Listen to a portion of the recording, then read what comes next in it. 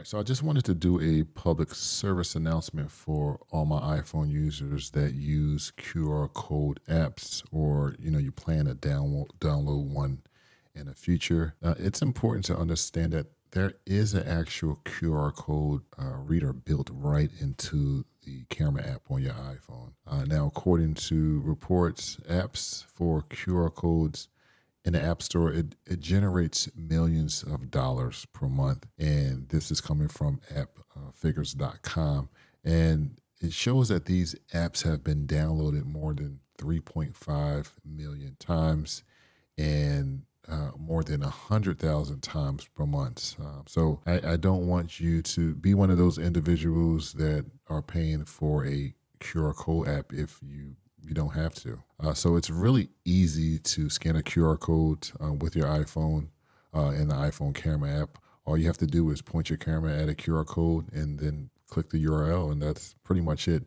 Now, if that is not working, you can go into your settings and then scroll down to your camera settings and make sure the QR code feature is turned on, and that's pretty much it. So you should be good to go. Funny enough, this QR feature became available back with iOS 11 when that was released.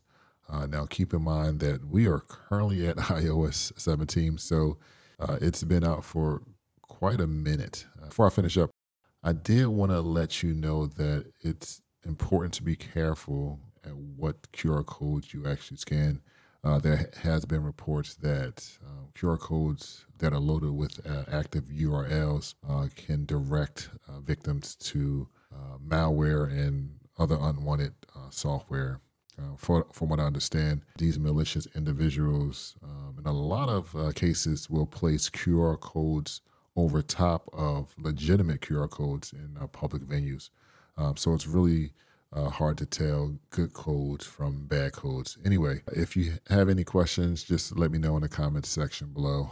I just wanted to make this video for you guys to let you know that you don't have to buy or download a QR code reader that are sometimes free, but oftentimes these apps are loaded with ads, which in my opinion is not fun, particularly when Apple already has a free one built into the camera app. Otherwise, I will talk to you guys in the next one. Stay vigilant out there.